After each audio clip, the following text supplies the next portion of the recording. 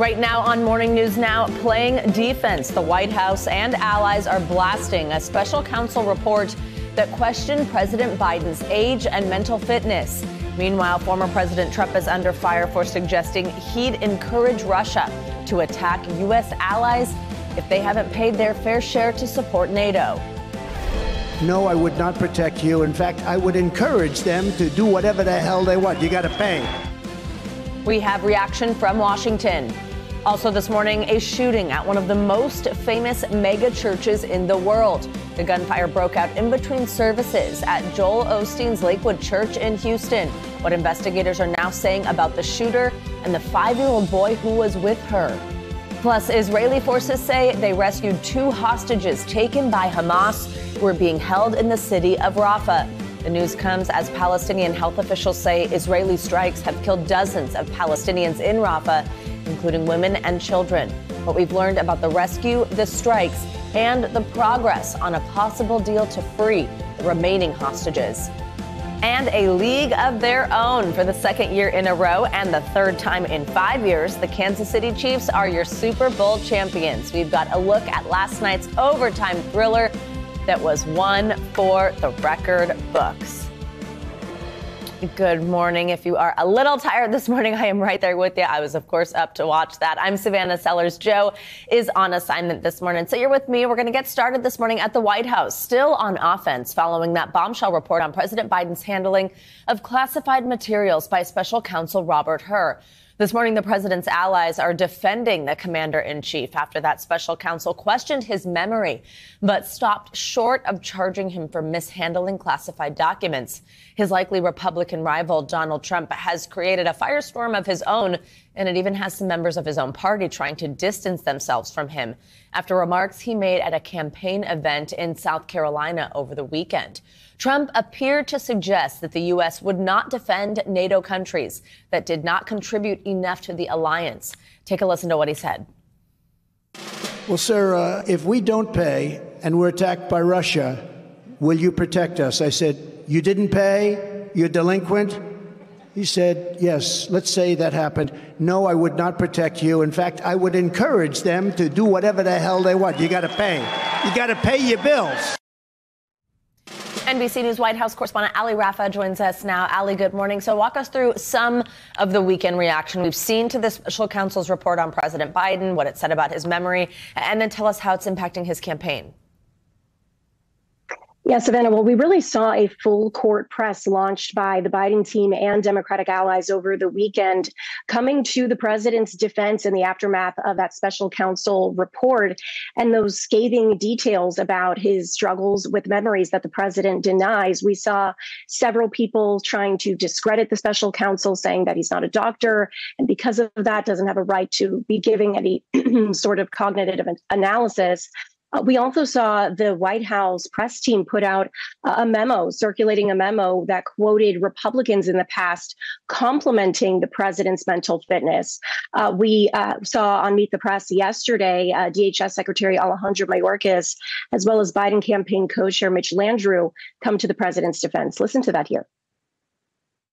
The most difficult part about a meeting with President Biden is preparing for it, because he is sharp, intensely probing, and detail-oriented and focused. I'm telling you, this guy's tough. He's smart. He's on his game. And as Secretary Mayorkas said a minute ago, when you go in to brief the president, you better have your big boy pants on. And this kind of sense that he's not ready for this job is just a bucket of BS that's so deep, your boots will get stuck in it.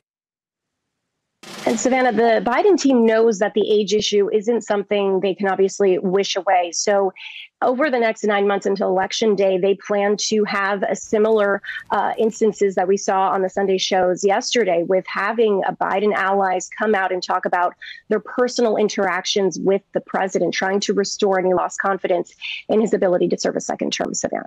Ali, we're also seeing a mixed response by Republicans, of course, the former president's own party, over those controversial comments that he made over the weekend about NATO and Russia. How are those remarks being received? Tell us what we're hearing from within the Republican Party and from the former president's allies. Yeah, those comments really ignited a firestorm of reaction over the weekend. We saw former Trump ally and former 2024 presidential candidate Chris Christie come out and say that this is why, for a long time, he has said that Trump is unfit to be president of the United States. Mr. Trump's lone GOP rival, Nikki Haley, slammed those comments, saying that the last thing we ever want to do is side with Russia. But Republican Florida Senator Marco Rubio actually rushed to the former president's defense, saying that every president at some point in some way has complained about other countries in NATO not doing enough. And Trump is just the first one to express it in these terms. But these remarks prompted notably a response from the chief of NATO, who said that the former president's comments put European and American soldiers at an increased risk. Savannah. And Ali, while we have you, I do want to ask you about the health of Defense Secretary Lloyd Austin. So on Sunday, he was hospitalized again. So, of course, the last time this happened, Austin had failed to immediately notify the White House as well as the public. That was when he was being treated for prostate cancer and became quite the controversy for him. What do we know about his condition this time? Why is he hospitalized and how's he doing? Yeah, well, the Pentagon says that the defense secretary is back at Walter Reed Medical Center in the critical care unit this morning because of a, quote, emergent bladder issue. Officials are confirming that his duties have been transferred to Deputy Defense Secretary Kathleen Hicks. The Pentagon saying that the White House and Congress were notified within hours of his admittance to the hospital. And of course, unlike, as you mentioned, his previous hospital stay. So this is obviously a very different approach here. And Austin's doctors say that these latest complications are not expected to impact what they anticipate to be a full recovery from his original cancer diagnosis, his prostate cancer diagnosis. But they are not sure how long he will remain hospitalized. The Pentagon, though, vowing to continue updating the public as he remains there. Savannah. All right. Ali Rafa, thank you very much. Well, turning now to Houston, where a child is in critical condition after a shooting at the church of Pastor Joel Osteen. Officials say a woman entered Lakewood Church yesterday in between services with a long rifle and began shooting. The woman threatened that she had a bomb before two off-duty officers opened fire, killing her. The suspect was accompanied by a young child who is now critically injured after being shot. Police are still searching for a motive as to why the woman may have wanted to attack the church. Well, the father of one of 5 U.S. Marines who was killed in a helicopter crash in a remote part of Southern California last week is demanding answers about why the soldiers were flying during a significant weather event. NBC News' Priya Sridhar has more. He just always wanted to be a Marine, and he's very proud to be a Marine. Gregory Davis is struggling to come to terms with the loss of his son, 21-year-old Lance Corporal Donovan Davis. He is probably one of the most soft-spoken, kindest, gentlest people I've ever met. Lance Corporal Davis was one of 5 young Marines, all between the ages of 21 and 28, who lost their lives when the helicopter they were flying from Nevada to California crashed into a forest during one of Southern California's most intense rainstorms in years. It's been probably pretty much the week every parent dreads having. Now Davis, who had a 25-year career as a Navy pilot himself, is demanding answers from the Department of Defense about why his son was flying that day. I've flown that route many times. I was just pretty much in shock that after I'd heard the magnitude of the weather. Are you hoping that something could potentially come out of this investigation that might change the way the Marine Corps makes their decisions? Yeah, if they don't, then these 5 Marines died in vain. A spokesperson for the 3rd Marine Air Wing tells NBC News an investigation into the crash is ongoing. Military experts say leaders are always calculating risks when making decisions. In combat, these aviation units are in bad weather, they're low level, they're at night, they're choosing to fly during those conditions, and they're facing enemy action. So you simply have to get out this envelope and train to what you're going to face. This time, Davis says, the process failed, and now he's struggling to cope with the loss of his beloved son. He was a patriot. He was selfless. He loved flying. He loved doing being in the Marine Corps, and I guess he died doing what he really loved doing. Trying to make sense of his son's sacrifice. Priya Sridhar, NBC News.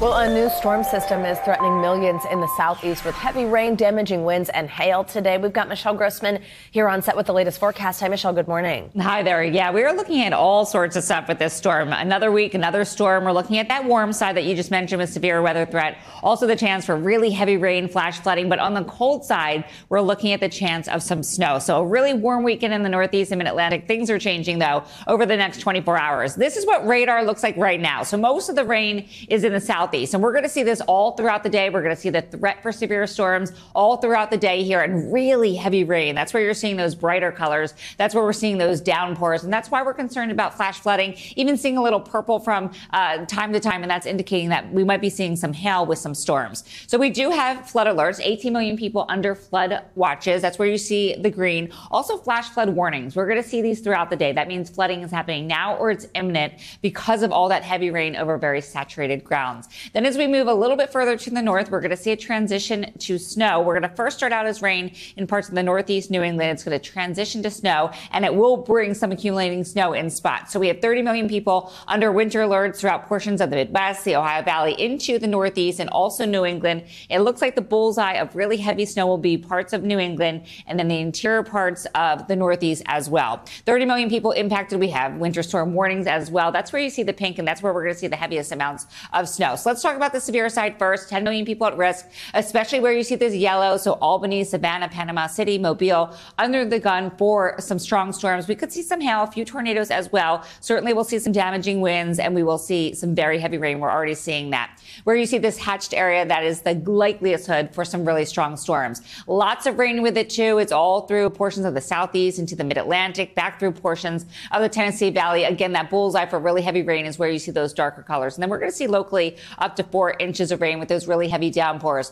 Flash flood risk, we have a risk of flooding, a risk of flash flooding, especially where you see this blue. So places like Charlotte, Raleigh, Columbia, Augusta, Athens could see some really heavy rain and could see some flooding rains. So this is what it looks like. We have that area of low pressure that's going to move up to the north and east. It's sort of going to combine with a coastal low, and that's where we're going to see that cold air pulled in, and that's where we're going to see the threat for some snow. It moves out quickly tomorrow, but we will see a really tough commute for many in the Northeast, also New England, and some really gusty winds. Up to 4 inches of rain, as I mentioned, as we go throughout today into tomorrow. And here is the snow. We're going to see locally up to a foot of snow in some spots. Some models are saying a little bit more, especially where you see that pink color. So Boston, Hartford, looking at some really heavy snow, but also western New Jersey could see some really heavy snow, and parts of Hudson Valley. So there's lots of spots that could see some really accumulating snow. New York City could see 3 to 5 inches. We're going to watch this closely because we could even up those totals as we go throughout the afternoon hours with more models coming in. Wow. Okay. Yeah. I was thinking rain in my little app, but it might be snow. Rain. And then it's going to transition overnight, and we're going to see some snow. We could see some bursts of snow at times, and it's going to stick. So we are thinking right now 3 to 5 inches. Oh, good. I'm so happy to hear that. Good. I thought maybe we were done for the season. Nope. All right, Michelle, thanks so much. Sure. Well, now to Super Bowl 58, which took a little while to get going, but then ended with a bang. Kansas City Chiefs fans are celebrating big this morning after the team defeated the San Francisco 49ers in an overtime thriller that came down to the wire last night. The second half was a nail-biter, a back-and-forth affair, ending with the Chiefs taking home their second consecutive NFL championship. And that makes them the first team to repeat as champions in nearly 20 years. NBC News correspondent Kaylee Hartung, who had moved to Las Vegas essentially for us, she is there this morning. She has more. Kaylee, good morning. So, I mean, this is really showing, of course, right, why this is maybe the beginning of a dynasty here. Back-to-back Super Bowl champions, first time since the Patriots. Just walk us through some of the major moments from this overtime victory last night. Yeah, and Savannah, not just back-to-back, but 3 in 5 years. That's pretty incredible. So this one, like you said, it started off slow. It was really a defensive battle in the first half. The 49ers got out to an early lead, a field goal, and then it took a trick play that ended with Christian McCaffrey fresh off being named the offensive MVP of the league in the end zone. And then the Chiefs caught fire, as you know they will. You let those guys stick around long enough, this is bound to happen. Mahomes started ginning up some magic. They'd been down 10, and then before you know it, we're tied in the final minutes of the game, going to overtime. What more can a football fan ask for? We got bonus football in the Super Bowl, Savannah. That is only the second time it's happened in the history of the game. You know, the 49ers, under these new playoff rules, they elected to take the ball first, could only get a field goal And then it was as if that storybook ending was predetermined right in front of us. McCole Hardman ending up in the end zone then that time for the Chiefs. And that guy, he still can't wipe the smile off his face. He was just on the Today Show. He hasn't slept. He says he blacked out when he caught that ball in the end zone, not even fully recognizing the magnitude of the moment until Mahomes got up in his face and made sure he knew he just won the Super Bowl for him. But listen to more here from Patrick Mahomes. I can't even explain what was going through my mind. I was just extreme joy. Didn't even know where to go. Just it's so excitement, man. I'm so proud of the team, so proud of the guys, and to battle to the very end. I mean, that was a microcosm of our season. I said it, and everybody came together, and we were able to get the win. Savannah, I'm at a loss for words at this point. Like I said, bonus football in the Super Bowl. How cool is that? It was a gift. It truly was. Oh, my gosh, it really was. And we're actually going to have McCole joining us soon, shortly, just 20 minutes or so over here on our show. We're so excited to talk to him. Kaylee, so let's talk about just what it was like inside the stadium, what fans thought. So we have Mahomes named MVP, Chiefs now head coach, 3 Super Bowl wins. How excited were fans? Oh, my gosh. It was absolutely electric. I mean, Savannah, we've been talking all week about how the energy was building in Las Vegas, and it was everything that we expected and more inside Allegiant Stadium. There were stars all over the place, from Lady Gaga to Jimmy Kimmel, Jay-Z, Beyonce, LeBron. It was incredible. And then the fans, my goodness, the 49ers faithful. Heartbreak, absolute devastation and heartbreak for them by the end of this game, but they turned out in droves. But you could hear those Chiefs cheers throughout the night in a way that they are fully recognizing the magnitude of the moment and the greatness that they're experiencing. I got to ask you about what you were just talking about, some of the star power. So obviously Taylor Swift winning in her rookie year, as I like to keep saying. And then we had the Usher halftime show, brought these surprise guests out. He was on rollerblades, which was very impressive to me. Tell us what else happened. Okay, so the roller skates, I have seen his Las Vegas residency show, and that is an act that he started there. It's pretty incredible. No one fell off the stage from as far as I could see, but I was holding my breath, Savannah. It was an incredible show. I mean, you and I, we grew up with Usher, right? His 3 decades-long career. This halftime show was somehow able to span. He had all of the hits. Alicia Keys seemingly came out of nowhere on the piano. What a beautiful duet that was. And then, of course, as we expected, Lil Jon, Ludacris, Jermaine Dupri. Some disappointment there was no Justin Bieber, but I think that would be the only note anyone has on the halftime show. It was everything we hoped it would be. A big shout out to the city of Atlanta, his hometown, who Usher really wanted to represent. And no notes on that one. Exactly. Also, so Beyonce made this announcement at the big game, kind of part of a commercial she was in, and then everybody's like, wait, this is a real thing. Tell us about that. Yeah, so she released 2 songs from her very highly anticipated album and this follow-up to Renaissance during a Super Bowl commercial and with some help from social media. You know, this all happening while she's right there hanging out at the game with Jay-Z. So that stole, I think, a little bit of Usher's thunder, perhaps, especially on social media. But, you know, the queen will be the queen. Let her go. It's the night of the Super Bowl. All the stars come out and all the big headlines get made. So add it to the list. There you go. And, of course, we saw the post-game celebration with Taylor joining Travis on the field yet again. Things we love to see. Kaylee Hartung, thank you so much. I hope you get some rest. I hope you get to sleep in your own bed soon. We appreciate you all week. Thanks, Savannah. Coming up, after more than 120 days in captivity, Israeli forces say they've rescued 2 hostages. What we know about the mission that brought them home and the progress on a deal to free the remaining hostages. Stay with us.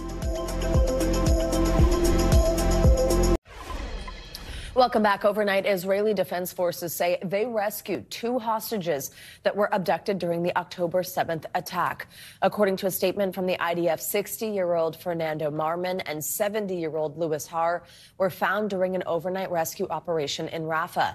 The rescue comes as Israeli military forces continue their mission into Rafah. Over 1 million Gazans are living in that city as a result of evacuations from the north. There's now growing international calls for Prime Minister Netanyahu to stop attacks on Gaza in order to protect civilian lives.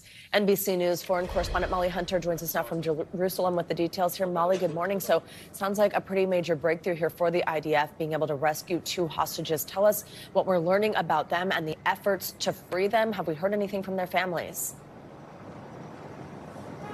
Savannah, that's right. One of the few successful rescue stories we have heard from the military, and they are releasing details about that daring operation. So what we know at 1:49 a.m. overnight, Israeli troops broke into a building in Rafah. And Savannah, as you described, Rafah is the southernmost city in the Gaza Strip. As you say, 1.4 million Palestinians have been told to go there for the safety of the civilian population by Israel. So really crowded area. And a minute later, Israeli airstrikes provided cover for those troops. Now, Gazan health officials, Savannah, said amid that rescue and amid that heavy wave of airstrikes, dozens of Palestinians died. Now, what we know about the 2 Israeli hostages, both older men were flown by a helicopter to a hospital in Tel Aviv, where they are in good condition, according to the military. They have reunited with their families, Savannah. And we do actually have a very short comment from the niece of one of them. Let's play that, and I'll talk to you on the back end. It was very emotional to see them, to hug them, to feel them. It feels almost unreal. All the families won't stop till all the 134 hostages will be free. We will fight for their freedom. We will do everything we can so this war crime will end. Savannah, very, very good news. And you can see and you can hear the relief in her voice. That was the niece, of Fernando Marman, one of the 2 hostages rescued overnight by the Israeli military. Absolutely. Molly, meanwhile, a senior official tells NBC News that major progress on a deal to free the remaining hostages in Gaza could come as early as this week. This comes after a call yesterday between President Biden and Prime Minister Netanyahu. Where do things stand on this potential deal?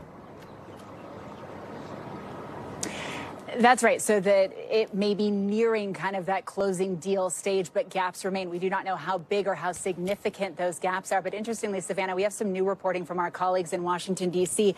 about kind of the growing frustration in the U.S. administration that they have not been able to get Prime Minister Netanyahu to agree to a ceasefire. And the new reporting says that Biden has really sharply criticized Netanyahu in private. 3 people in at least 3 different instances tell NBC News that Biden has actually called the Israeli Prime Minister a, quote, a-hole, and that Netanyahu wants the war to keep going in order to stay in power. We are watching the flurry of diplomatic activity. We know the CIA director is heading to Cairo, so we'll be keeping a very close eye to see if those deal negotiations are actually indeed closing in. Savannah? Molly, this is, of course, going on, as I mentioned before, as there is this operation underway in Rafah. Netanyahu has called for an evacuation from the city, and Israeli forces continue to advance. What is the humanitarian situation at this point for civilians there, of course, where so many people had evacuated to? And what are we hearing from the White House on this particular point? That's right, Savannah. And we've already talked a little bit about this is a very small area in the southern Gaza Strip, rammed up right against the Egyptian border. Quite frankly, international organizations, UNRWA, UN organizations, and other humanitarian organizations are being very clear that there is no other place for people to evacuate. This is where 1.4 million Palestinian civilians already came down because they were told that it would be safe. Now, the White House, in their readout of the call from President Biden to Prime Minister Netanyahu last night, did say, and this is from the White House readout, it said the president also called for urgent and specific steps to increase and put consistency, humanitarian assistance to innocent Palestinian civilians. And he reaffirmed his view that a military operation in Rafah should not proceed without a credible and executable plan for ensuring the safety of and support for the more than 1 million people sheltering there. At least certainly what the U.S. has not seen given that statement, and certainly what has not been made public to us here in the country is any kind of executable plan to keep those 1.4 million civilians safe. Savannah? All right, Molly Hunter, stay safe. Thank you very much. Well, just hours before the Super Bowl on Sunday, senators were in session on Capitol Hill to push forward a $95 billion foreign aid bill. The package that includes funds to Israel, Ukraine, and Taiwan overcame its latest procedural hurdle and the most positive sign yet that a foreign aid bill will have the support needed to pass the chamber. Joining me now is NBC News congressional correspondent Julie Sirkin. Julie, good morning. So this passed with 67 votes yesterday. What did we see in negotiations during a busy weekend for the Senate? Yeah, good morning, Savannah. It passed with 18 Republicans joining almost all Democrats as a sign that this bill has some positive chances to pass at the back end, but it's going to take some time to get there because of those negotiations that you mentioned that happened over the weekend. There's a lot of disagreement, especially among Republicans, towards sending that aid you see on your screen to Ukraine. That's really, really important, of course, for Democrats and, of course, for Republican leadership. But Leader Schumer was on the floor making note of how rare this Sunday Super Bowl session was, the first time this has ever happened in Senate history. Here's what he said. I can't remember the last time the Senate was in session on Super Bowl Sunday. But as I've said all week long, we're going to keep working on this bill until the job is done. The only right answer to this threat is for the Senate to face it down unflinchingly by passing this bill as soon as we can. So here's the thing. It might take some time for them to actually pass this bill because you need a time agreement from all 100 senators to do anything quickly in the upper chamber. Without that agreement, this could drag on until Wednesday. That's when the final passage of this legislation could be, but it could happen as soon as tonight. You really don't know. Time will tell. And Julie, we know conservative Republicans are hesitant to send more aid to Ukraine while the border situation and fixes to immigration remain unresolved. What are the remaining obstacles that the bill could face going forward? That's one of the reasons this is taking a long time, because they're trying to see if they can offer any amendments to adjust this bill to put some of those border security provisions in there, especially to appease House Republicans who have drawn a red line essentially several months ago, saying they will not accept any aid to Ukraine without those border security solutions. Obviously, as you and our viewers remember, Republicans did reject a bipartisan compromise last week. So it sounds like aid to Ukraine and Israel and Taiwan will move separately. Here's what Leader McConnell, the top Republican in the Senate, had to say. Our partners don't have the luxury of pretending that the world's most dangerous aggressors are someone else's problem. And neither do we. So today, it's no exaggeration to say that the eyes of the world are on the United States Senate. Pointed comments from McConnell, of course, directing those at those hardline conservatives that don't want to send aid overseas, and certainly a group of senators and House members on both sides of the aisle who are attending that key Munich security conference at the end of the week. Savannah, they don't want to go empty-handed. All right, Julie Sirkin, thanks as always. Coming up, less than 12 hours ago, he made the game-winning catch in the Super Bowl. Now, Kansas City Chiefs wide receiver Mecole Hardman Jr. is joining us on Morning News Now to talk about the biggest catch of his life. But first, texting while judging. The real-life courtroom drama caught on camera as a judge sent hundreds of questionable texts while presiding over a murder trial. What she is saying now. Stay with us. Welcome back. In Oklahoma, a district judge has stepped down just a year after being elected. Why? Well, she admitted to sending hundreds of texts from the bench during a murder trial. NBC News correspondent Morgan Chesky has the details. It's the video evidence from a courtroom camera. Authorities say captures former Judge Tracy Soderstrom on her phone mid-murder trial, texting and scrolling social media. There were some things that I did inappropriately. That admission coming Thursday after Soderstrom announced her resignation following an investigation accusing her of gross neglect of duty and partiality in office. A judicial conduct complaint against Soderstrom states over the course of a murder trial involving the death of a 2-year-old, the newly elected judge texted her bailiff more than 500 times, mocking the physical appearance of attorneys, jurors, and witnesses. I texted during a trial, and that was inappropriate. The content I am not agreeing to because it doesn't matter. But the complaint cites messages that allegedly show Soderstrom was no longer impartial. At one point, Soderstrom calling a prosecutor gross and a horrible speaker, while praising the defense attorney, texting her bailiff, "Can I clap for her?" And during testimony, texting the state, just couldn't accept that a mom could kill her kid. So they went after the next person available, adding, "Can I please scream liar, liar?" Evidence Soderstrom still denies played a role during the trial. I didn't make up my mind. Even if I had, it wouldn't have mattered because I was not the fact finder. Mid-trial comments went further. Soderstrom allegedly calling a testifying officer pretty, saying she could look at him all day. Authorities tell NBC News the bailiff is no longer a county employee. Meanwhile, Soderstrom has agreed to never seek any state judicial position ever again. Morgan Chesky, NBC News. Let's get you international headlines now. Thousands are taking to the streets in Pakistan to protest election results. Claudia Lavanga joins us now from Rome with that and more. Hey, Claudia, good morning. Good morning, Savannah. Well, that's right. Supporters of the now jailed former Prime Minister of Pakistan, Imran Khan, have blocked key highways to protest against alleged rigging of last week's parliamentary elections. Now, Khan could not run in the election, but candidates backed by him won more seats than the political parties who ousted him from power nearly 2 years ago. A government spokesman urged protesters to show grace by accepting defeat and asked them to move away from the highways. Now to Finland, where former Prime Minister Alexander Stubb will become the next president after winning an election runoff against ex-former Prime Minister Pekka Haavisto. Stubb of the National Coalition Party declared victory Sunday night. Haavisto congratulated Stubb and shook his hand as they watched the results come in. Stubb will become the 13th president of Finland since the country's independence from the Russian Empire in 1917. And we end up in Britain, where for the first time since his cancer diagnosis, King Charles III has made his first public comment. The King on Saturday expressed his gratitude in a statement, thanking for all the messages of support he's received in recent days. Now, Charles and his wife Camilla were seen attending church in the east of England on Saturday, his first public outing since the diagnosis. Buckingham Palace has not given any details of his condition in order to say that it is not prostate cancer. Back to you, Sora. All right, Claudia Lavanga, thank you so much.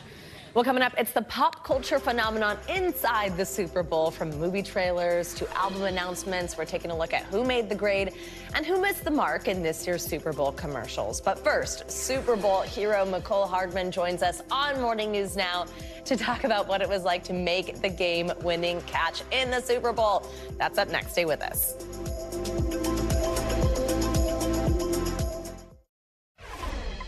We are back now with an up-close look at the Kansas City Chiefs' third Super Bowl championship in 5 years.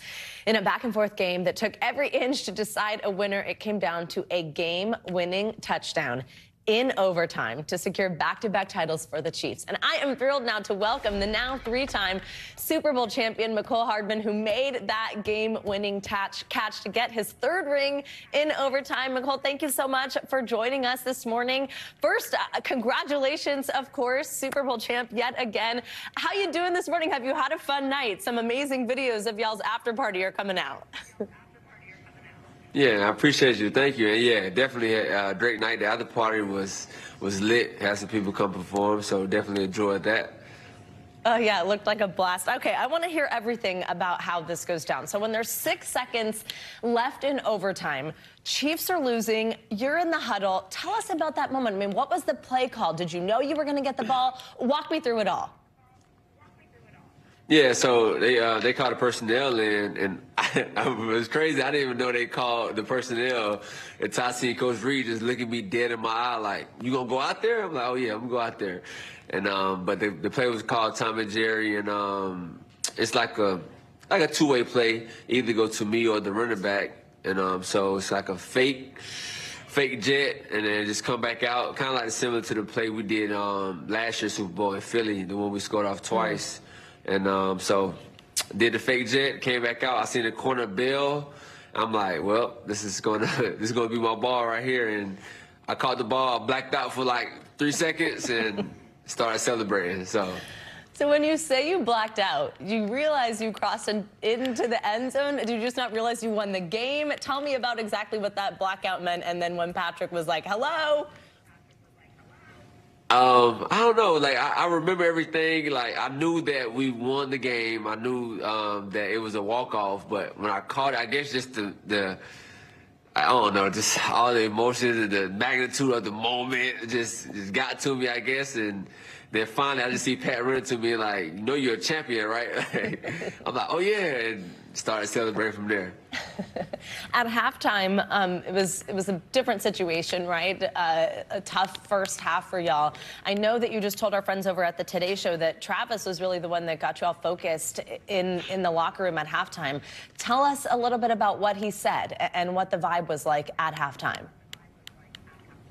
Yeah, you know, Travis, he's been very passionate, you know, the last couple of days, and just a lot of energy from him, and definitely coming to the halftime. I can't say exactly what he said, but definitely he said some things that make you, you know, refocus up and get that fire going, and definitely want to go out there and run through a brick wall for what he said. So, you know, you got to be thankful for guys like that, and the guys that passionate about the game and want to win so bad, and guys like that you want to play for, and you want to do your best for. So everything he said got everybody right, and, you know, came out with the win. I know Travis, after the game, also said that you're one of his favorite teammates. What's your relationship like with all the guys?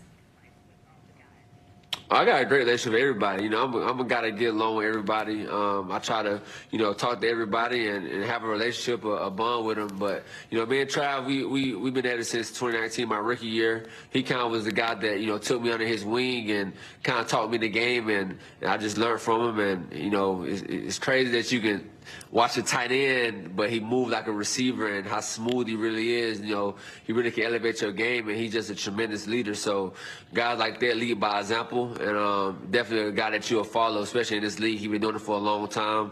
Probably the best tight end to ever do it. So to learn from him, to grow with him, and, you know, be his teammate this long is definitely special. Absolutely. McCall, before I let you go, last question for you. You know, you started the season on a different team with the Jets. You end it making the game-winning catch in a Super Bowl. Can you sum up kind of what this season's been like?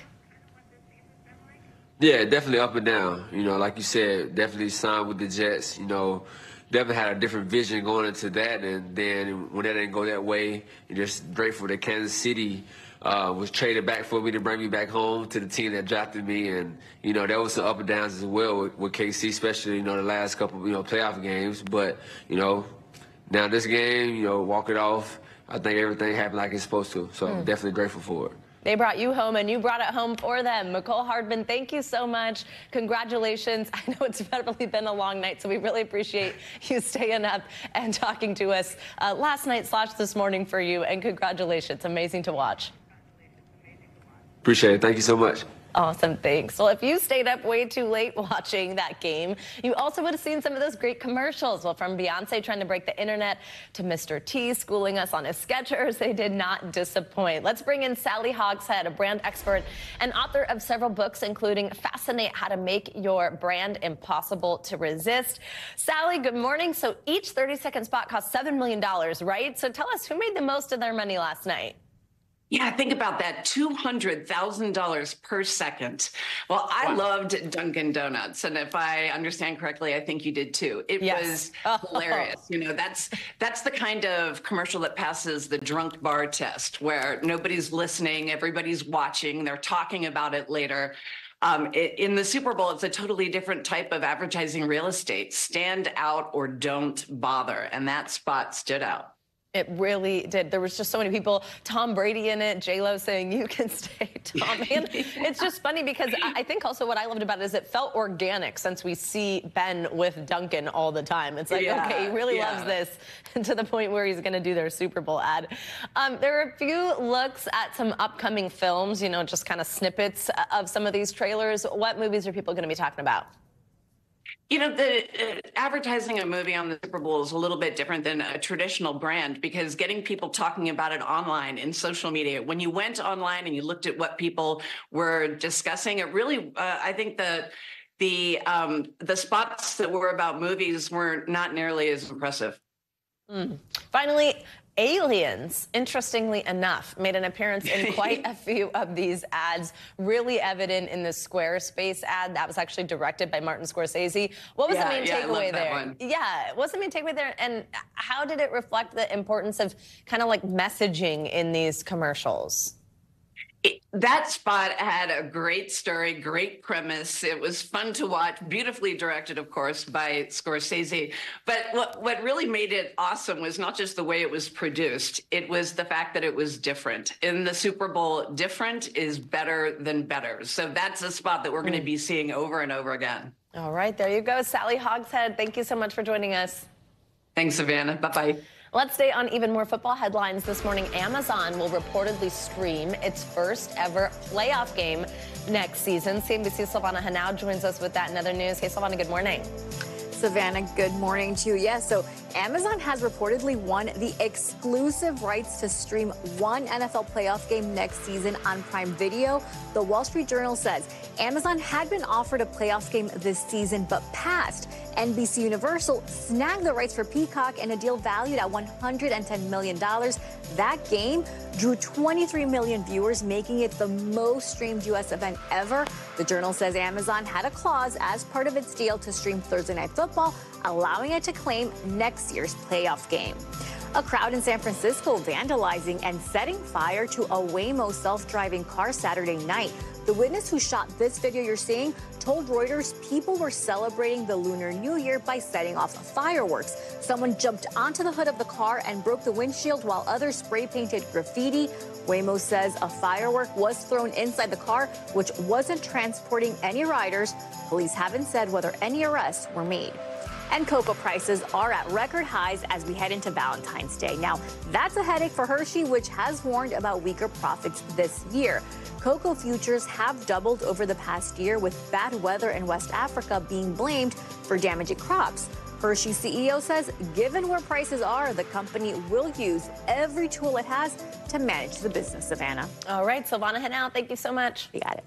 Valentine's Day is Wednesday and love is in the air, but before you start a new romance, you might want to think about finance, in particular, the sorts of financial red flags that you should watch for in a potential partner. So the roses are the only things that are in the red. You feel me? Joining us now with more on this is Emily Irwin, Managing Director of Advice and Planning for Wells Fargo. Emily, always great to have you with us. Thanks for being here. So they might not be a topic that you really want to broach, especially not on a first date, at least not directly, but when is it a good time to introduce this topic?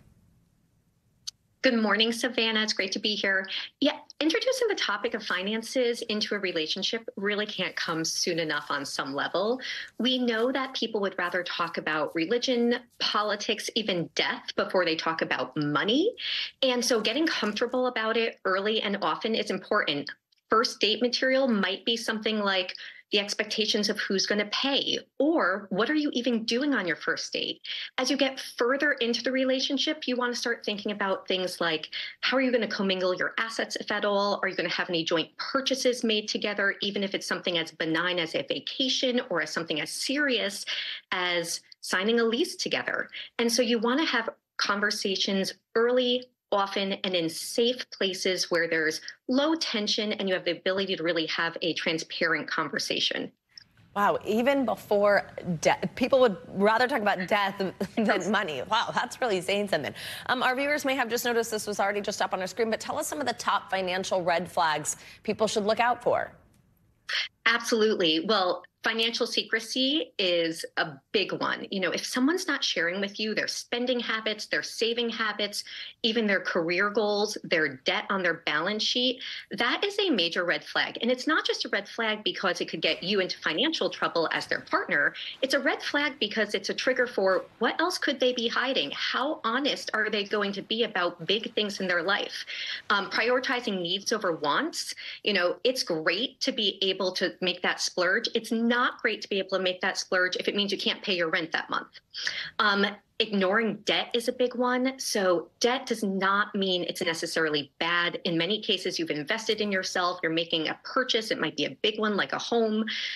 However, revolving debt, the constant inability to not pay your bills on time, that's a big no-no. And then finally, unattractive frugality. This for me is the ultimate deal breaker. If you're not going to be open to, you know, tipping the wait staff, tipping the Uber Eats driver, you know, making that charitable gift around the holiday season or volunteering your time, you might want to steer clear from that. That's a really good point. It can kind of go both ways here, right? So if somebody does see any of these things you've just mentioned that are these red flags, they don't have to be, I guess maybe I should say, deal breakers. If I suppose you can maybe talk it out. I mean, how should somebody approach that? Yeah, the best way to approach it is to share your own money story.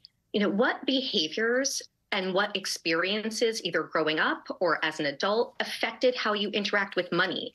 How do you personally feel about kind of the big buckets in your life, the saving, the taking on debt?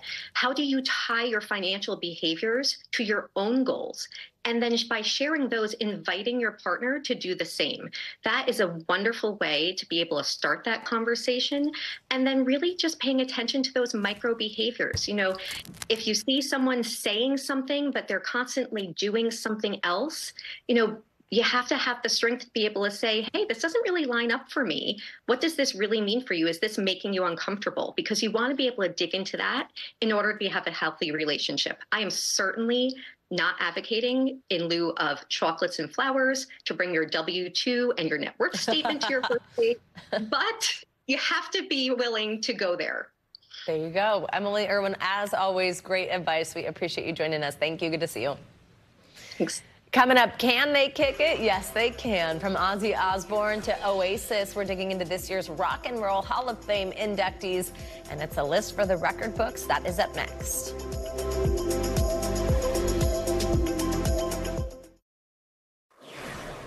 Welcome back. The Chiefs weren't the only team taking home victory yesterday. The 2024 Puppy Bowl was positively adorable, with Team Rough taking home the trophy and preventing Team Fluff from a three-peat win. As we mentioned on Friday, the program encourages animal adoption by bringing rescue pups from all over the country in a fur-tastic 3-hour game. According to the Discovery Channel, the Puppy Bowl has a 100% success rate, meaning all the furry friends competing get adopted before it airs. This year's MVP, or most valuable pup, was not Patrick Mabones, but a beautiful deaf Australian Shepherd mix named Moosh. He scored 2 touchdowns, carrying the toys with no problem all the way to the end zones. We always love to see that. All right, well, the Rock and Roll Hall of Fame just released its list of artists nominated for the 2024 class. The likes of Mariah Carey, Cher, Mary J. Blige among the 15 nominees. Joining us down to break down the short list is, of course, entertainment journalist and pop culture expert Brian Balthazar. Brian, always great to have you with us. So tell us about some of the nominees we're seeing. Who are the big names? Good morning. Yeah, 15 nominees, 10 of them nominated for the first time. Let's take a look at some of the people, as you mentioned. Mary J. Blige, Mariah Carey, one of them for the first time, Cher for the first time, Dave Matthews Band, Eric B. and Rakim, Foreigner, first time, Peter Frampton, James Addiction, Kool and the Gang, Lenny Kravitz, Oasis, Sinead O'Connor, Ozzy Osbourne, who actually was inducted as a member of Black Sabbath previously, so this is his second time, Sade, and A Tribe Called Quest. Now, keep in mind, only 5 to 7 of these people or groups usually get inducted or actually into the Hall of Fame, and that takes a procedure here. There's about 1,000 members, more than that actually, musicians, members of the music community, historians that weigh in on things like their contribution to their influence, their impact, their contribution to the music world and community, and obviously their longevity. They have to have had their first commercial single released at least 25 years ago. So that establishes that they're longtime, historic members of this community. But then the voters, they have to agree, 50% of them. Each nominee has to get at least 50% of the vote to then get voted in. Yeah, so Brian, tell us a little bit more. You just kind of broke down how this works. What exactly does it mean at this point for some of these artists when they get nominated? So they had to have been, like you said, certain years, that kind of thing. Like, what are some of those qualifications? Right. Well, the 25-year rule, that basically proves that they've had commercial success, that we still, to be honest, we have to know who they are 25 years after their first commercial release. And those 1,000 plus artists and historians are going to think about what is their legacy? Have they had commercial success? Have they had just fantastic music? And how they impacted the greater music community as a whole?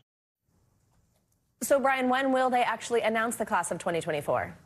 So we will find out in April, and then they will televise a big ceremony. It'll actually be streaming live on one of the streaming platforms in the fall. So, of course, the Rock and Roll Hall of Fame in Cleveland is going to be the home of that. And it's always a big party, so it's going to be interesting that we'll be able to live stream it for the first time.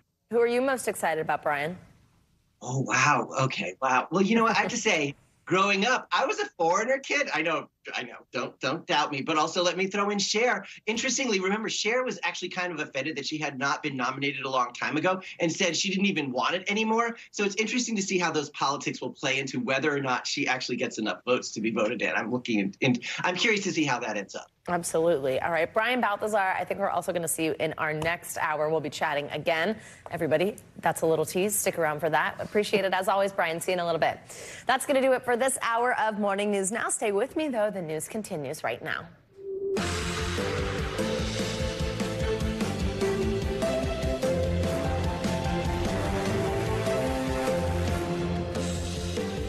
Good Monday morning. Happy Monday after Super Bowl. I'm Savannah Sellers. Joe has the morning off right now on Morning News Now.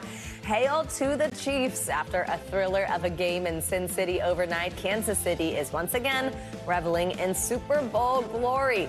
And yes, of course, Taylor Swift was quick to rush down to the sidelines to congratulate boyfriend Travis Kelce. We've got a full recap for you on this Monday morning. From Usher's slamming spectacle of a halftime performance to a huge surprise announcement from the Queen herself, Beyonce. We are also following a shooting this morning at Joel Osteen's Lakewood megachurch in Houston yesterday that ended with 2 people injured, including a child. What we know this morning about the suspected shooter, who police say is now dead. In Washington this morning, the growing fallout from that bombshell special counsel report that put President Biden's mental fitness back into the national spotlight. How the White House is now working to assure Americans he is still right for the job. Plus, former President Trump taking heat this morning for comments he made on allowing Russia to potentially attack U.S. NATO allies. We will bring you the latest. And we are wrapping the hour up back in the world of sports with an NCAA superstar who's got her eye on a history-making feat that'll land her in America's record books. But we are going to get started this hour in Las Vegas, where the Kansas City Chiefs are still in their Super Bowl era. The Chiefs celebrating their second consecutive NFL championship after pulling out an incredible overtime victory against the San Francisco 49ers. NBC News correspondent Kaylee Hartung was at the game last night, and she takes us through some of the night's biggest moments. Hey there. It's as if the Chiefs' entire season was encapsulated in this one game. It started off slow, but in the end delivered unbelievable drama. Only the second time in the history of the Super Bowl that we got overtime. Bonus football in the Super Bowl doesn't get any better than that, as the Chiefs stars Travis Kelce and Patrick Mahomes prove why they are the NFL's next dynasty. The Kansas City Chiefs are champions again. Their overtime victory over the San Francisco 49ers, making them the first team to win back-to-back Super Bowls in almost 20 years.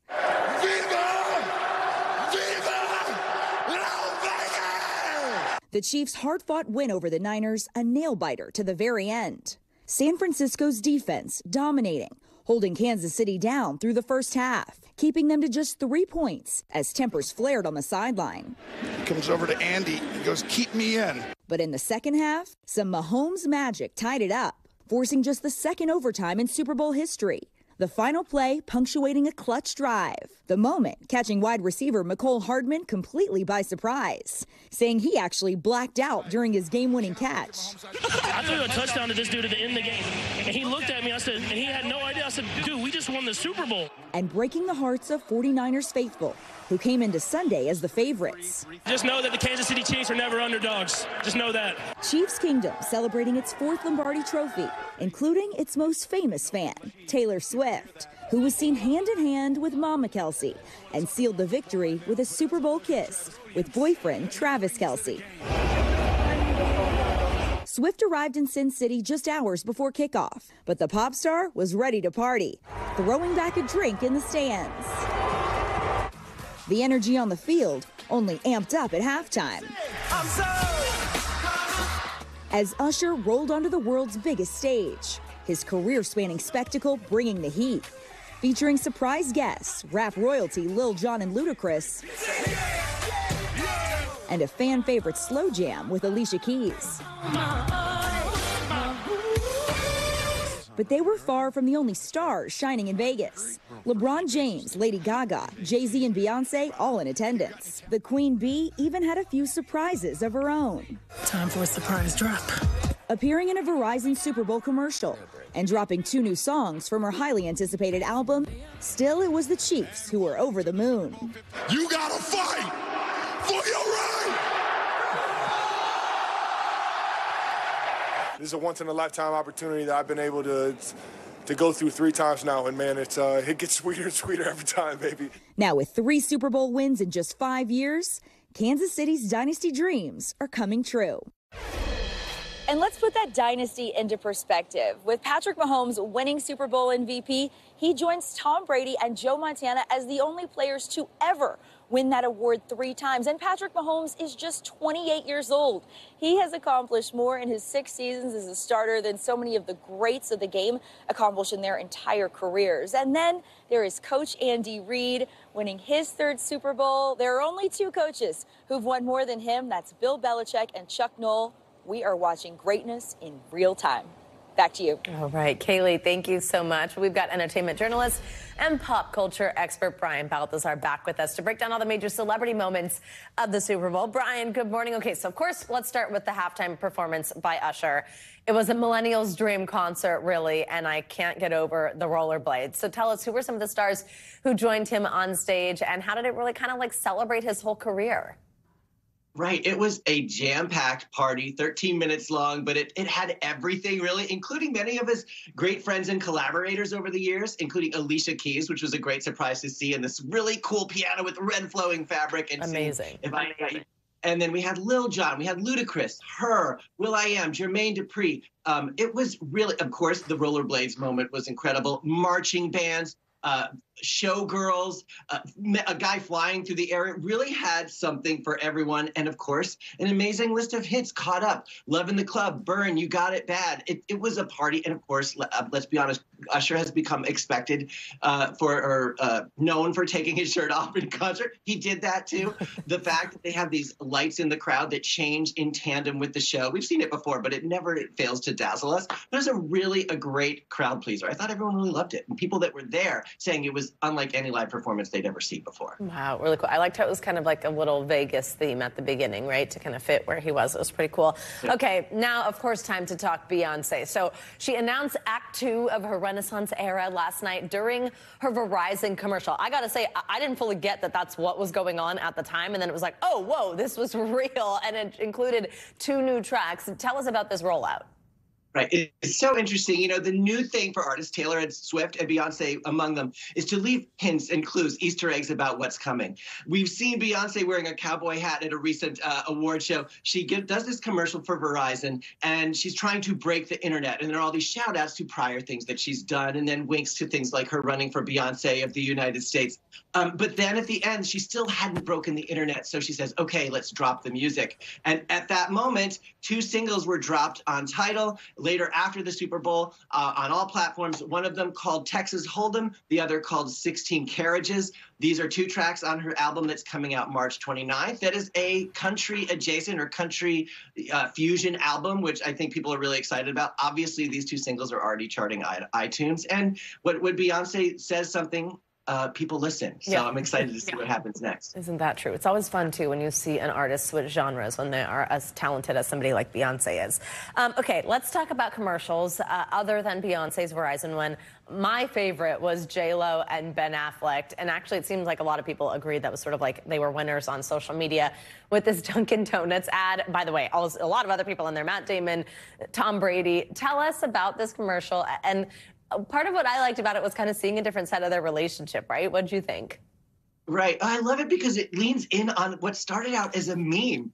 You know, yes. Ben Affleck carrying Dunkin' Donuts in paparazzi photos. Here we have J.Lo recording a single, and Ben Affleck in his full Boston accent now decides he's going to start a music career and kind of crashes the recording session as the lead singer of the Dung Kings. Obviously, it's a Dunkin' Donuts commercial. And we have his friends that include, we have Matt Damon over to the side, sort of horrified. There's Tom Brady.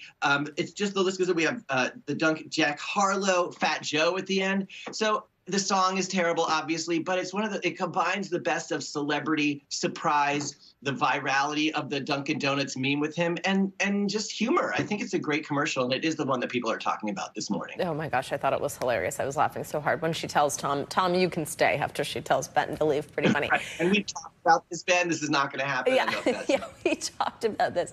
All right, now, of course, save my fave for last. Taylor Swift.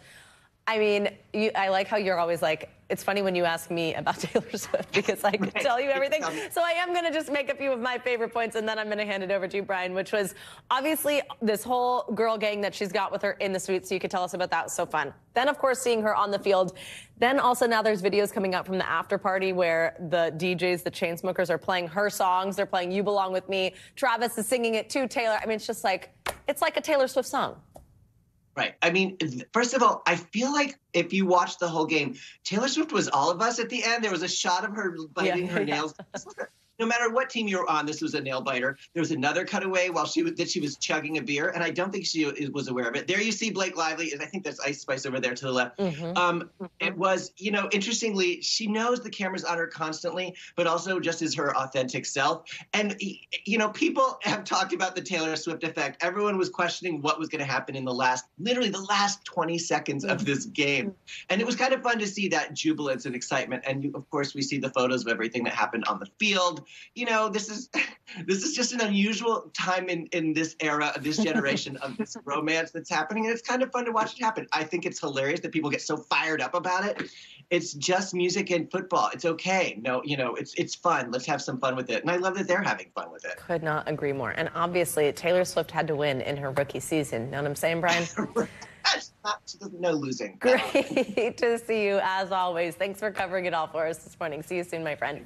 All right, now it's time to get a check on your morning news now weather. We have Michelle Grossman here in studio with us, and we've got a look ahead, some snow, some rain, a lot going on. Hey, Michelle, good morning. Hi there, good morning. Yeah, a lot going on. We have the threat for severe weather, flooding rains today, some really gusty thunderstorms. And then on the cold side of a storm system, we are looking at some snow. So let's talk about today because that's the biggest story for today. That storm threat throughout the southeast. We could see really gusty winds. We could see hail, a few tornadoes, but certainly some heavy downpours leading to flooding, some flash flooding as well. This is going to move up the coast. So overnight into Tuesday, we're going to see some rain transitioning to snow in parts of the Northeast and also New England. Further to the west, we're quiet in the middle of the country, mild temperatures throughout the northern plains, parts of the central plains. And then we have some snow falling in portions of the Intermountain West, but relatively quiet out west as well. By Wednesday, we see heavy snow throughout the northern plains, really heavy snow throughout the Intermountain West as well. Bright sunshine, nice temperatures in the south central states, really nice throughout the East Coast as well in terms of any precipitation. We are dry. We're going to see temperatures returning back to normal. It's another mild day today, but a big drastic change as we go throughout Tuesday into Wednesday.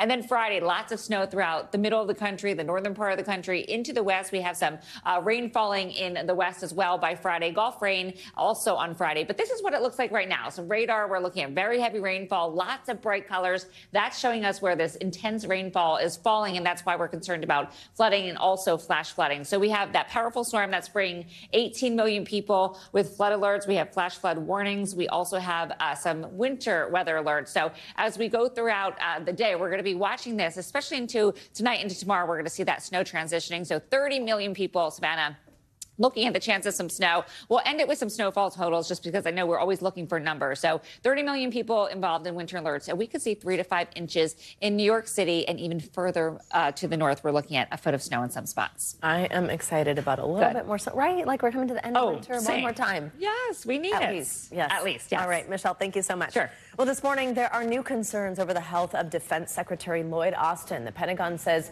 he's back in the hospital, this time for a bladder issue. It comes as President Biden and his allies are on the offensive after last week's special counsel report called his memory into question.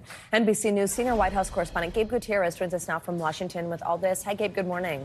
Hey there, Savannah. Good morning. It's not clear how long the defense secretary will remain hospitalized, but one notable change from last time, the Pentagon alerted the White House immediately.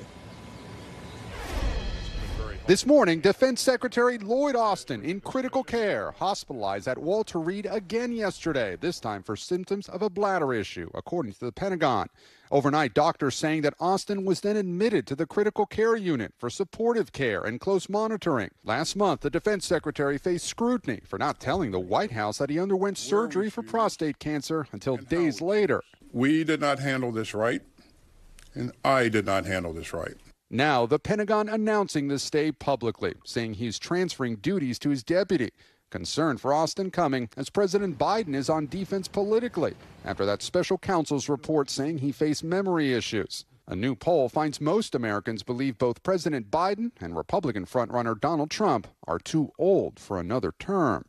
And though he continued to attack Biden over the weekend, Trump himself is now under fire after a wild weekend rally where the former president encouraged Russia to attack U.S. allies if they don't pay their dues in NATO. I would encourage them to do whatever the hell they want. You got to pay.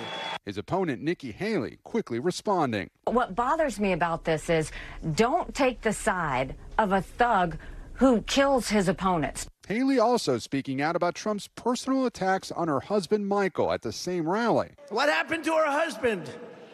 Where is he? He's gone. Haley writing back, Michael is deployed serving our country, something you know nothing about. Donald Trump clearly doesn't understand that in South Carolina, we love our military men and women. Meanwhile, the White House is slamming former President Trump's comments on NATO, saying that, quote, encouraging invasions of our closest allies by murderous regimes is appalling and unhinged. Savannah?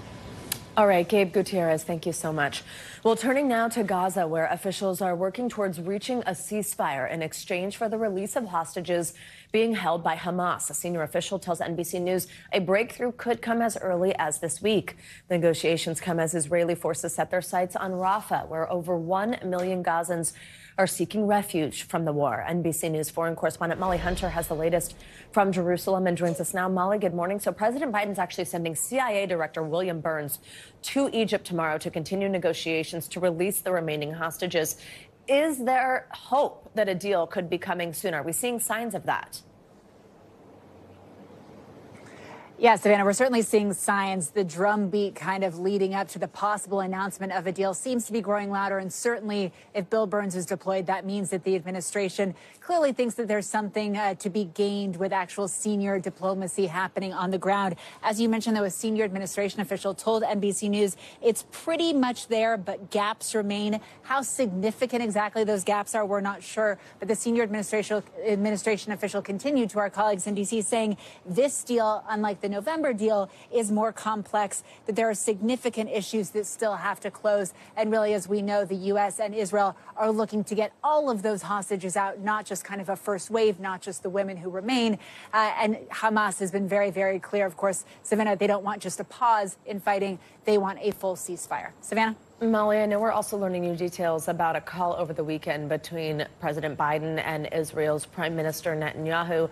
The two discussed this looming hostage negotiation deal, but also the ongoing attacks near Rafah again, where several Palestinians had evacuated to, had been told to move to. What more can you tell us about what was discussed on this call? Yeah, Savannah, and just to give you context, and we are hearing kind of growing criticism from the U.S. administration about Prime Minister Netanyahu's plan, or at least announced plans for a possible incursion into Rafah.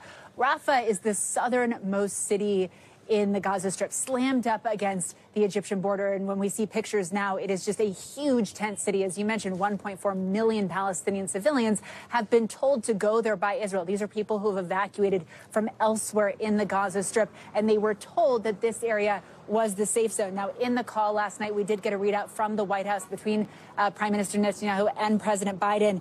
And in that, they say the president has really reaffirmed that a military operation in Rafah should not proceed without a credible and executable plan for ensuring the safety of and support for more than 1 million Palestinians sheltering there. The plan, or the possible plan, for an incursion into Rafah has been heavily criticized, by international organizations who have been working there on the ground, Savannah. And I do just want to share a little bit more reporting from our team in Washington about the Netanyahu-Biden relationship. There is clearly growing frustration from the Biden administration that they have not been able to convince Netanyahu to accept or to agree to a ceasefire. Well, Biden has said that Netanyahu wants the war to drag on so he can remain in power. And then, according to 3 people in at least 3 instances, Savannah, Biden has even called the Israeli prime minister a, quote, a-hole. Savannah. And Molly, we have a devastating update also. This is something that our viewers may remember. The 6-year-old girl whose phone call to rescue services in Gaza City, it drew attention around the world. Here it is on your screen, the little girl herself. What do we know about this? That's exactly right. This was a major story, of course, that we covered last week. Our network covered, as well as many other international organizations over the weekend. 6-year-old Hind Rajab was fleeing from Gaza City with her family. 6 people kind of smashed into a small civilian car. And those audio recordings suggested that Hind, and she was calling the Palestinian Red Crescent, saying, "Come and get me," suggested that she was the only person still alive in that car. Well, the Palestinian Red Crescent has now been able to reach that area, Savannah. They have found not only the body of Hind and her relatives, their car completely smashed up, bullet-ridden, but also just 50 meters away, this smashed up kind of wreckage of the Palestinian Red Crescent ambulance and the bodies of 2 paramedics. Everyone there dead. Savannah? All right, Molly Hunter, heartbreaking update there. Thank you so much. Well, let's turn now to Houston, where police are still searching for answers after a tragic shooting at a packed megachurch yesterday. Police say the female shooter who opened fire at Joel Osteen's well-known Lakewood Church is now dead. NBC News correspondent Morgan Chesky joins us from Houston with the latest. Morgan, good morning. Savannah, a simply terrifying ordeal here inside Houston's Lakewood Church, where Pastor Joel Osteen says they serve about 45,000 people each and every week. Now, this happened just minutes before the beginning of a Spanish service when witnesses say this woman walked inside and opened fire. And today, 2 off-duty officers are credited in fatally shooting her and taking her down after this shooting that's left a large church community shaken to its core. A Sunday service interrupted by a terrifying sound in a house of worship. Gunfire blasting through Lakewood Church's Spanish service. The pastor pausing only to hear more shots ring out.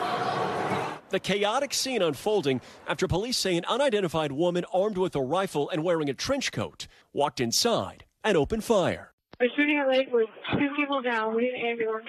A young boy in critical condition. Another churchgoer shot in the leg. 2 off-duty officers are credited with fatally shooting the suspect. Suspect is down. Police saying the wounded child arrived at the church with the female shooter, but won't speculate if officers who returned fire were the ones to strike that young victim. If it was, unfortunately, and that female, that suspect, put that baby in danger, I'm going to put that blame on her. Officers telling NBC News the woman was wearing a backpack and said she had a bomb. They also say she sprayed an unknown substance on the ground, but the bomb squad found no explosives. This is an isolated incident, we believe, at this moment, okay? No further danger to our public. This morning, the shooter's motive is still unclear, but is part of an ongoing investigation. For church member Mariah, who just moved from Colombia, the fear hard to fathom. I thought that I maybe would die. After that, I just sent a message to my husband saying that I love him. Pastor Joel Osteen stressing had it happened just minutes later, even more churchgoers could have been targets. We don't understand why these things happen, but we know God's in control. And this morning, we're still awaiting an update on the condition of that young boy who was wounded and last listed in critical condition. Also, the man wounded in the leg is in stable condition. Investigators also providing some clarification about some of the early theories about this shooting, Savannah. There were originally rumors of 2 gunmen, but police say that is not true and that this woman acted alone. Savannah. All right, Morgan, thank you so much. Well, King Charles has made his first public appearance since his cancer diagnosis was revealed. The British monarch attended a church service yesterday alongside Queen Camilla. NBC News foreign correspondent Megan Fitzgerald joins us from London with the details. Hey, Megan, good morning. Savannah, good morning to you. That's right. We saw King Charles walking to church yesterday. He seemed to be in good form. He was waving and smiling to the crowd, a similar scene that we saw last Sunday, just hours before he announced to the world that he's battling cancer. This morning, a new look at King Charles after being diagnosed with cancer. The king smiling and waving to onlookers as he walked to church service Sunday in Sandringham, his wife, Queen Camilla, by his side. The outing coming a day after Charles's first public statement since the announcement that he's undergoing cancer treatment. The king expressing his gratitude for all the well wishes, saying, As all those who have been affected by cancer will know, such kind thoughts are the greatest comfort and encouragement. It is equally heartening to hear how sharing my own diagnosis has helped promote public understanding and shine a light on the work of all those organizations which support cancer patients and their families. The palace has not revealed details of Charles's illness, which was discovered after he was admitted to the hospital where he was treated for a benign enlarged prostate, only saying Charles does not have prostate cancer. Queen Camilla speaking out about her husband's status in her first public comments. He's doing extremely well under the circumstances, and he's very touched by all the letters and messages, all the public has been sending from everywhere. And it comes after Princess Kate, who was in the same hospital as the king, is still out of the public eye, recovering from abdominal surgery. Kensington Palace saying she's progressing well. Most British school kids are off this week. Traditionally, William and his family go to the Sandringham estate, a favorite place for school breaks, though they've not been spotted there yet. Not only is there more for the children to do, there's a more active lifestyle, there's fewer prying eyes trying to see what they're up to, but I think it's a bigger house, it's somewhere where Kate can relax. It would be a welcome break for William, now taking on even more responsibilities as the king steps back. And over the weekend, Princess Anne, one of the few active senior royals, seen at a rugby match. She's helping with royal representation, but it's the heir to the throne that's tasked with stepping up. Now, while we are not expected to see King Charles in public for official duties, so far he has been conducting his weekly audiences with the Prime Minister, and he's been doing his private business. Savannah. All right, Megan, thank you so much. We've got much more to come on this hour of Morning News Now, including the drive that's gaining ground across America to make the day after the Super Bowl, that would be today, a national holiday. Can't say I disagree with that. First, though, after the break, the special election here in New York to replace disgraced Republican Congressman George Santos.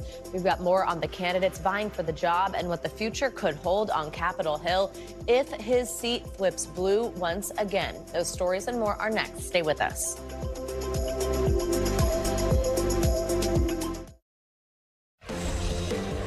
We're back now with some international news. Hungary's first female president has announced her resignation. Claudia Lavanga joins us now from Rome with that and more. Hey, Claudia, good morning. Good morning, Savannah. Well, that's right. The president of Hungary, Katalin Novak, announced on state television her resignation literally a week after a local news website announced that she pardoned a man who helped cover up sexual abuse in a children's home. Now, the news caused a public uproar, widespread protests, and calls for her to step down. During her resignation speech, Novak apologized, saying she made a mistake and believed that the convict did not abuse the vulnerability of children he had overseen. Her resignation is also a rare blow to Prime Minister Viktor Orban, her close ally.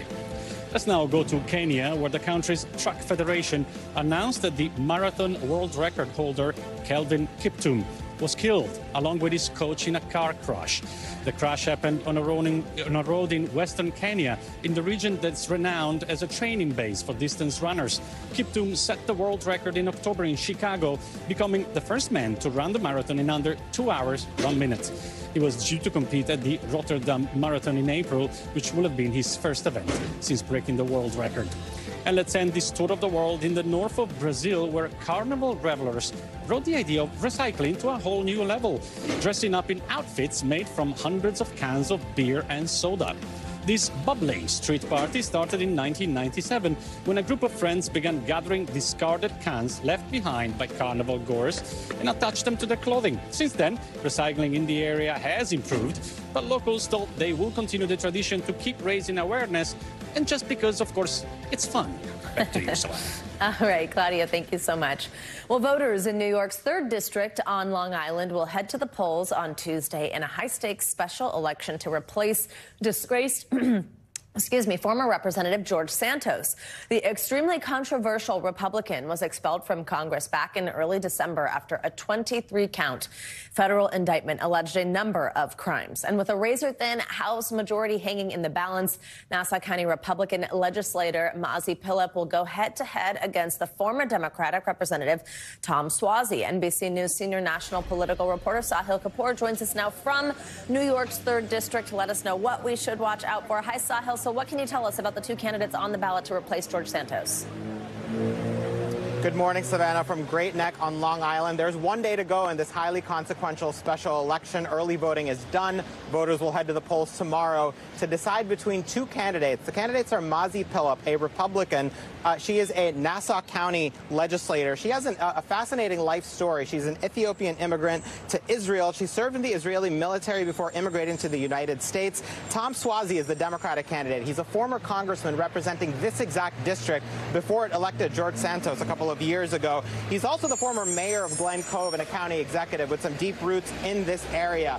Look at that poll on the screen. This is a close race. That's a margin of error survey. Tom Suozzi leads by 4 points. He is seen by both Democrats and Republicans as having a slight edge in this election, but neither party is taking it for granted. Democrats I've talked to are nervously optimistic that he can pull this out, and Republicans I've talked to are simply nervous. They're bracing for any outcome. They recognize that Tom Suozzi has got the name recognition here. In terms of issues, let's show what the recent Siena College poll that we just showed says the major issues are in this race. There is the issue of addressing the migrant influx. Mazi Pilip has an advantage there.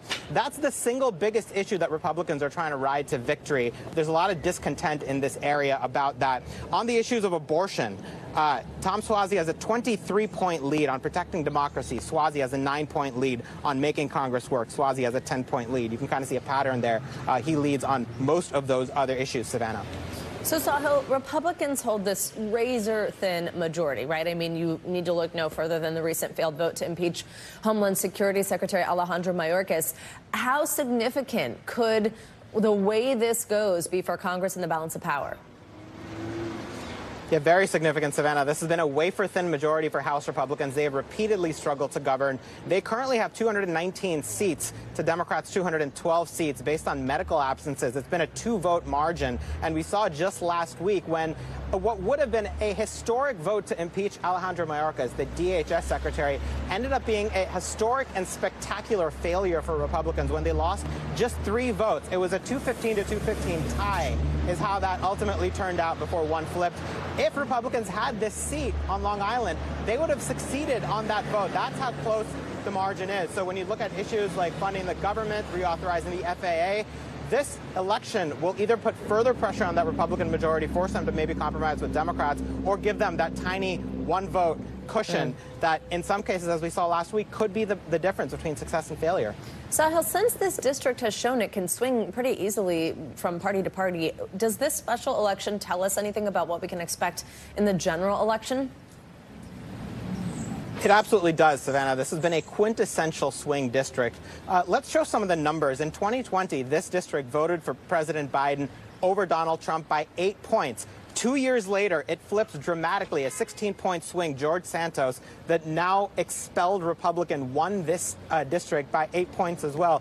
This is precisely the type of district outside New York City that Democrats need to win if they want to take back the House. There are a number of them like this, which is why this district will give us some tantalizing clues as to what the national environment is going into the fall election when the entire House of Representatives is up for grabs, when, of course, the presidency is up for grabs. Districts like these, swing districts with a lot of red, with a lot of blue in them, will determine which party controls Congress and the White House later this fall. Savannah? Sahil, real quick, we just have a couple seconds, but I'm just wondering, I mean, because of kind of the blaze that this all went down in with George Santos, is there any anger there among voters about the fact that it doesn't really seem like the Republican Party had vetted him very well?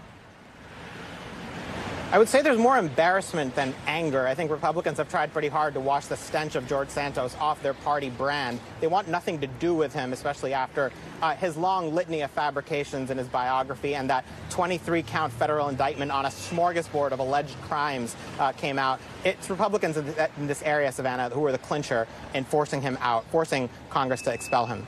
All right, Sahil Kapoor, thank you so much. Good to see you. Well, coming up, celebrating a civil rights icon on one of Hollywood's biggest stages. After the break, the Oscar nominee whose captivating on-screen performance in Rustin is bringing 1963's March on Washington back to the spotlight in 2024. That is up next on Morning News Now.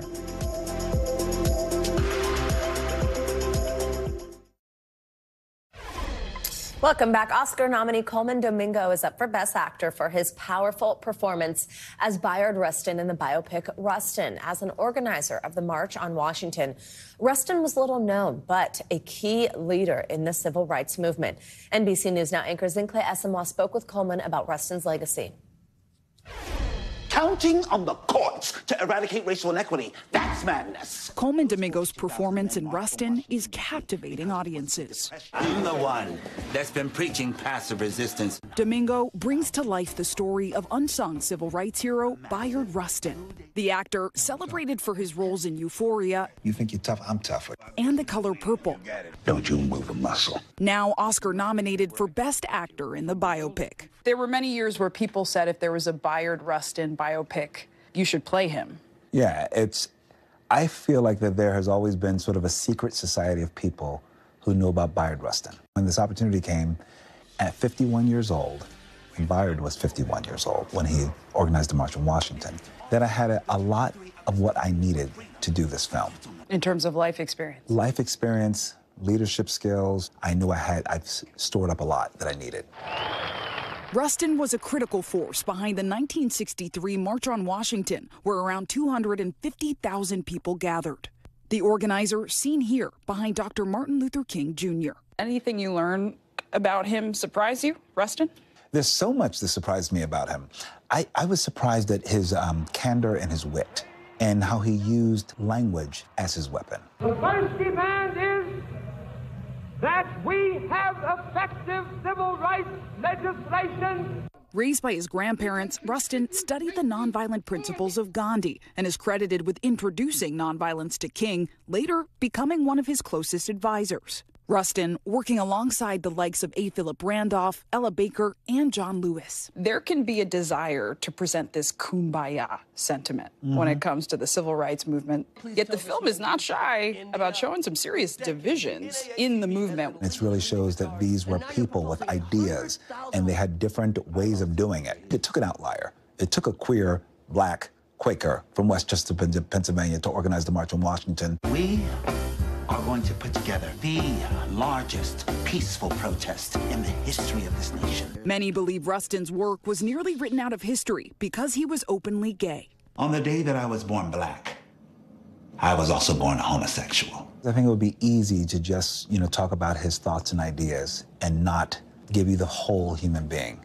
The fact that he was trying to navigate love, romance, sex. Rustin remained committed to the cause. He died in 1987. President Barack Obama, an executive producer of the film, posthumously awarding Rustin the Medal of Freedom in 2013. Domingo says now is the time for Rustin's story to be told. What do you think his legacy is in this country? Bayard Rustin was somebody who devoted his entire life to civil and human rights. These people weren't superheroes. They were just doing what was in front of them. They were ordinary human beings doing things that were extraordinary. What do you say? Zincle Esamoah, NBC News, New York. What an incredible interview. Thanks to Zincle. Coming up, if you are feeling a little delicate after the Super Bowl and you're planning to call out sick today, you're not alone. Millions of Americans with the Super Bowl flu are expected to stay at home. That's got a lot of people now actually petitioning to make the day after the big game a national holiday. Can they actually score? We'll break it down. That's up next.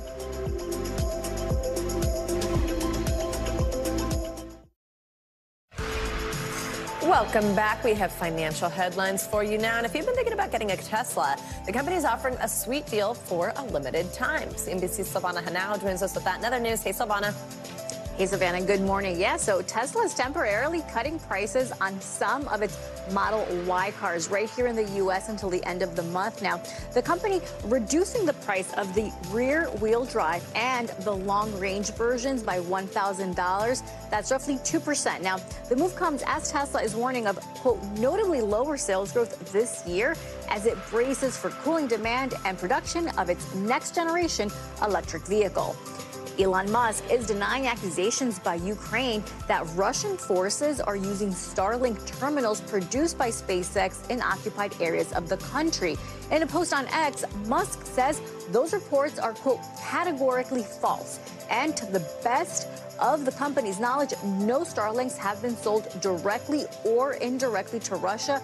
In a statement today, the Kremlin says Starlink is not certified for use in Russia, nor are they officially supplied to its forces. And a win by the Chiefs in the Super Bowl may not be good news for investors. Well, that's if you believe the so-called Super Bowl indicator. Now, that says that the market will rise for the year if the winning team was never part of the original American Football League, which is now the AFC, or was in the NFL prior to its merger with the AFL in 1966. But the indicator's track record is actually worse than a coin flip. The markets have historically performed better when the indicator is bearish, up 82% of the time for an average gain of 11%, Savannah. All right, there you go. We'll see what happens. Silvana Henao, thank you very much. Got it. Well, Super Bowl Sunday is, of course, known for watch parties, with many people staying up late to tune into the big game. I hosted one. I was up late. Well, if you planned on calling out this morning, you're not alone. According to the UKG Workforce Institute, an estimated 16.1 million American employees plan to miss work today. I like how they're calling it the Super Bowl flu.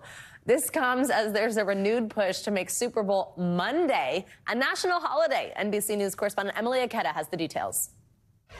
Hey there. Well, I'm clearly not one of the millions of people skipping work today. And while the idea of establishing the day after the Super Bowl as a national holiday isn't exactly a new concept, the push is seeing new momentum, especially after what could be a record number of fans tuning in to last night's game.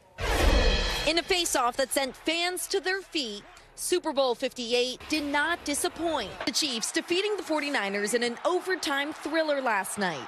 But some say the big game could be even more fun if they had today off. To have the day after Super Bowl as a day off, it makes sense. According to a poll, more than 16 million Americans plan to miss work today, and over 6 million of them say they'll fake being sick or ghost their employer. Many call it the Super Bowl flu. It's one of the few events left where almost everyone in the country does exactly the same thing, and they treat the day after as a day to recover and a little bit of an unofficial holiday. And for those clocking in today, it may be a pretty tough morning. Over 28% of workers saying they'll be less productive than usual, prompting some businesses like tech company UKG to cancel Monday morning meetings. It's a way to have a little bit of fun, but also acknowledge what people are going through and give people a couple hours to ease into the week. A fan asked the Kelsey brothers to lead the charge with a different idea, moving the big game from Sunday to Saturday on their podcast. No. Completely It's out. one day out of the year, all right? One day. The Super Bowl is meant to be played on Sunday. Yeah. If anything, we need to make Monday a holiday. Yeah. Just make Monday a holiday. Yeah. Don't the country should change what they're doing for the Super Bowl, not the Super Bowl for the country. Come on now, people. Come on. Four-time Super Bowl champ Rob Gronkowski agrees. Because I think it would be the most celebrated holiday as well. And while some skeptics think that's a step too far, Enjoy the game and all the festivities, but you got to get up and go to work. over a third of U.S. workers believe the day after the Super Bowl should be a national holiday. Even ice cream brand Drumstick, which made its Super Bowl commercial debut this year. Where did you all get those? Trying to drum up momentum with a Change.org petition. Many Americans bleary-eyed this morning, but some lucky students in Kentucky are enjoying a day off after their superintendent made this recent announcement. Whether you're dying to see Taylor, Mahomes, Usher, or just the commercials, this year you can. Paris City Schools is off school the Monday after the Super Bowl. National holiday or not, Sean Scott says he decided to take the day off from his account management job anyway. I had plenty of Mondays after the Super Bowl where I worked, and it was not very productive. Having that day off to relax after, especially after hosting a party, having people over. And so it's important to to have Monday off. And keep in mind, Congress has established only a dozen federal holidays, just 2 in the last 50 years. So a more likely path to an off day is that the NFL continues extending its regular season to push the Super Bowl back a week. And next week is President's Day. Back to you. All right, there you go. Emily, thanks so much. I'm right here with you at work. Coming up, the road to NCAA glory after the break. The basketball phenom who's now just 8 points away from making history. We've got more up next.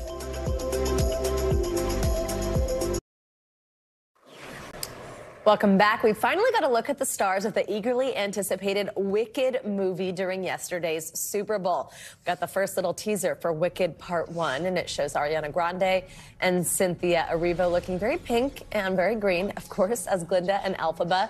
Fans have waited a long time for this movie. It also stars Michelle Yeoh and Jeff Goldblum. Part 1 is coming to theaters on November 24th this year, with Part 2 released a year later. Would you look at that? Well, a star in women's college basketball is on the verge of making NCAA history. I'm talking about University of Iowa's Caitlin Clark. Now, despite coming up short against Nebraska yesterday, the Hawkeyes star put up 31 points. That leaves her now just 8 points shy of breaking the women's Division I all-time scoring record. For more, we are joined by WNBA expert Christina Williams. Christina, thanks for joining us. A major feat we're talking about here. Just tell us about the impact that Clark has had, not only specifically on Iowa's women's basketball program, but women's basketball as a whole.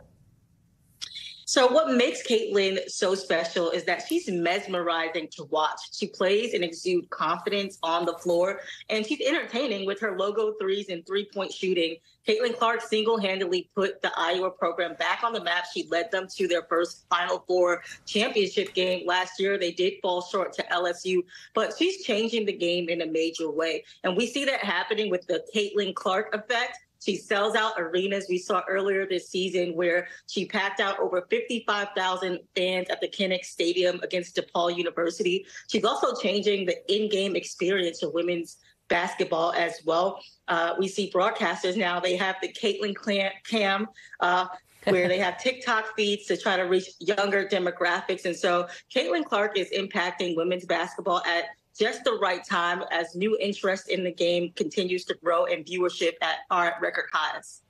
I mean, she's so good. It's not just the scoring that we're talking about. There's another major milestone. She had her 1,000th assist of her college career yesterday. How often do you see this kind of skill in college basketball?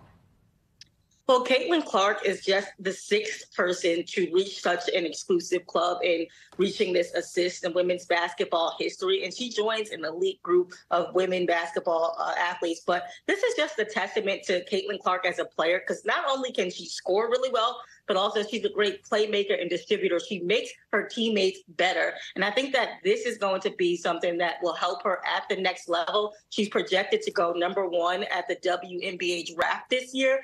And so I think that joining that elite club and her 1,000th assist mark, it just shows how great and versatile of a player Caitlin Clark is. Yeah, what do you think this means for the WNBA when she gets there? Oh, she's definitely going to change the style of play that we see happening. She plays with a faster pace. I compare her to a mix of like Stephen Curry with a little bit of Sue Bird and Tisha Panachero. She can score on all 3 levels, which will be very beneficial to the Indiana Fever, who has that #1 pick. I think that she will make an immediate impact on the game. And again, bring those fans over from college into the WNBA. Caitlin Clark is definitely going to be that generational player and talent that changes the game. Oh, absolutely. By the way, what a basket from Steph Curry this weekend with just seconds to go in that game. But that's another story. Christina, we're getting closer to March, which means it's almost tournament time. Who are some other women's college basketball players that you're watching out for this season? There are a few players that stand out this season. I think that we see a lot of players emerging, but one player that I'm keeping my eye on especially is Camila Cardozo. She's on that #1 South Carolina team, and she's a 6'7" center that's expected to go at the top of the draft. A lot of GMs in the WNBA praise her for her great speed and mobility. She can run, she can shot block. She has a nice touch around the rim. And she just actually this week, she missed 2 games due to being with our national team in Brazil. So she's already getting that professional experience. Some other players that I'm taking a look at is Juju Watkins and Hannah Hidalgo. Juju, she's currently playing at USC, and Hannah is playing for Notre Dame. But these two freshmen are the best we've seen in a while for their respective programs. Juju and Hannah, they're at the top of the pack. They're two players who are just not like living up to the hype as they came in as freshmen, but they're exceeding the expectations. Juju, for me, what stands out is just her scoring and her ability to lead. She's averaging over 27.5 points this season. She's second behind Caitlin Clark. And then Hannah Hildigo, she's a great two-way player, two-way guard. So the future of women's basketball is definitely in great hands. And then JC Sheldon from Ohio State is someone that also stands out.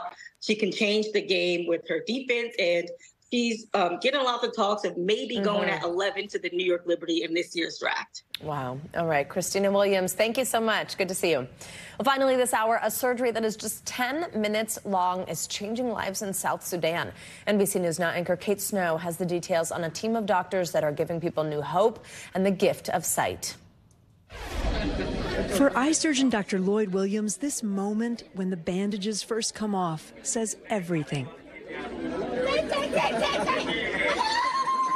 After a life-changing eye surgery, this woman is seeing again for the first time in years. That moment, repeated over and over again, as people who had surgery the day before adjust to the light. What is that moment for you? When I first saw it happen, I thought, I could do this for the rest of my life and never feel like I wasted a minute. Dr. Williams, an ophthalmologist at Duke University, has traveled with the Himalayan Cataract Project for a decade on a mission to cure blindness. The latest trip in December to South Sudan in Africa, a country with the highest rate of blindness in the world. Dr. Williams worked alongside two local eye surgeons. For the most part, I don't even get up. I just sit, do surgery, next, do surgery, next. They call these surgical boot camps, performing nearly 2,000 cataract surgeries in just 10 days. People walked from as far away as 40 miles to be here, some arriving in wheelbarrows, many led by a stick. The results are immediate. 5-year-old Kual, confused at first in this new world of sight, before finally spotting his mom.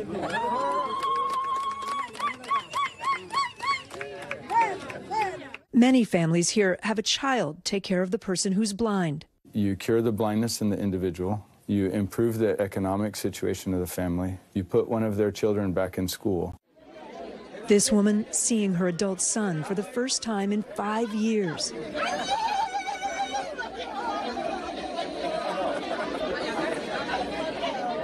Imagine if you hadn't seen your child for years. Yeah. I mean, it's really quite remarkable. You don't need to speak the language to understand what's happening. She locks eyes with her son. We had one boy say to us, I don't deserve to have any friends because I'm blind. And when I see that in them and I think I can do something about it, it just makes that all worthwhile. These boot camps changing lives as patients come out of the darkness to see the world in a new light. What a report. Kate Snow, thank you so much. That's going to do it for this hour of Morning News Now. Stay with us. The news continues right now. Thanks for watching. Stay updated about breaking news and top stories on the NBC News app or follow us on social media.